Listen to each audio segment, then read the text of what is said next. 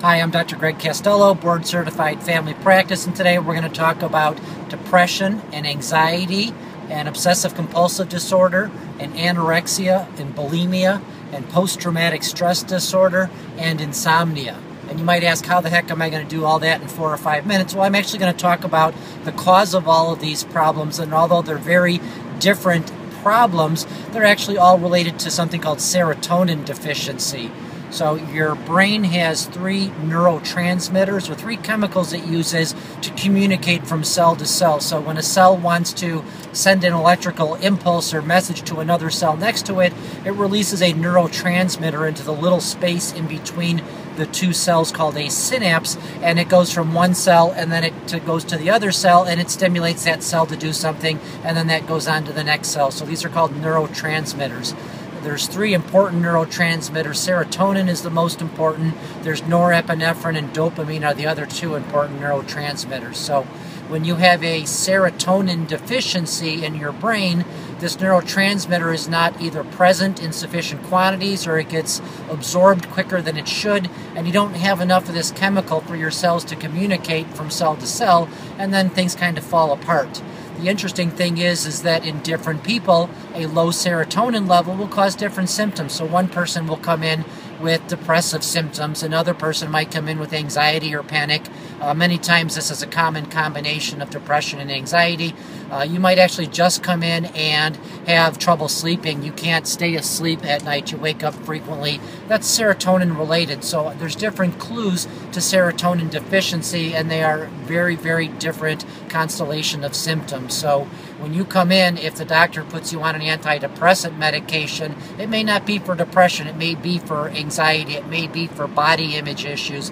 It may be because you got mugged and have post-traumatic stress disorder, and you have a relative serotonin deficiency. So generically speaking, we call these antidepressants, but we have to understand that they're actually serotonin-raising drugs. So your Lexapro, Prozac, Paxil, Zoloft, these medications all raise serotonin levels in your body and fix the underlying problem. If you want to think about it, think about your thyroid. So if you have a low thyroid problem, you may come in with fatigue, you may come in with weight gain, you may come in with constipation or cold intolerance or dry hair or skin or nails.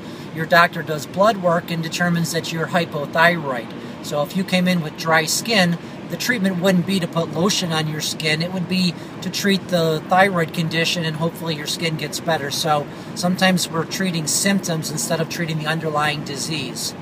There's absolutely a stigma of depression, and there really shouldn't be. If you came in and you were hypothyroid, you wouldn't feel inadequate about yourself, because that's a chemical abnormality and you don't really have control over that.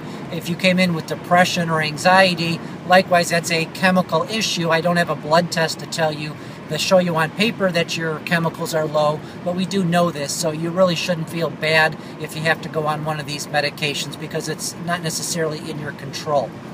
There's what I call internal depression and external depression. And an example of internal depression is a 40-year-old housewife who's got a 4,000 square foot home and a beautiful family and a wonderful husband and a $40,000 BMW she drives. She couldn't have a nicer life, yet she's sad, she's depressed, and a bigger house and a more beautiful child is not going to make her feel better. She has intrinsic depression, so her serotonin levels are low and she needs to go on medication. That's probably the more common type of depression. The other would be what's called extrinsic depression, and that's what I call the dog died phenomenon. So your dog dies, you feel sad, and you get a new dog and you feel better. So some are very obvious and fixable problems, like getting a new dog. Some of them may be marital issues or job stress or being unemployed, and there's not a real answer to that. So unless you can fix those problems, you may have to go on medications to ameliorate it until you can fix the issue or until you can get a new dog. So internal depression, strictly chemical related, nothing you really did about it, and you probably need to be on medications. External related would be something happened to you, and sometimes it's fixable and you feel better, and sometimes it's not fixable and you don't feel better. If you think about mental illness or feeling well as walking on a path, so patients will ask me, how long do I need to stay on medications? And it's usually a minimum of 3 to 6 months. So if you say you feel normal, that's like walking on a path. When you're depressed or anxious or have mental illness, you've strayed off of the path. And sometimes you're just a little bit off of the path, and we can talk through it and put you back on the path, and you know what normal feels like.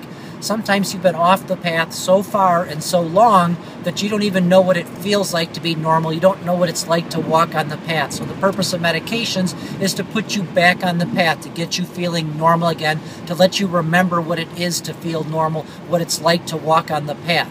We do that for 3 or 6 months, and you're used to feeling normal and walking on the path, and we take you off the medication and see if you can stay on the path yourself. And sometimes you can stay on the path because you know what it's like and you're good. Sometimes you wander off the path just a little bit, but you remember what it's like to be on the path, and you get back there yourself. And sometimes you go completely back off of the path and need to be put on medication. So sometimes medications can be temporary, sometimes they're permanent. If all your life you've never known what it's like to walk on the path or to feel normal, then you probably need to be on medications for life. So don't be offended if your doctor talks to you about depression. You may have something like insomnia and you don't feel depressed, but it truly is the same chemical, serotonin. The treatment is the same with an antidepressant medication. So think of it, depression, as being a symptom, not the disease. The disease is low serotonin, and the depression or the anxiety or the OCD is just a manifestation of it. And you want to treat the problem, not the manifestations. More to follow. Dr. Greg Castello, thanks.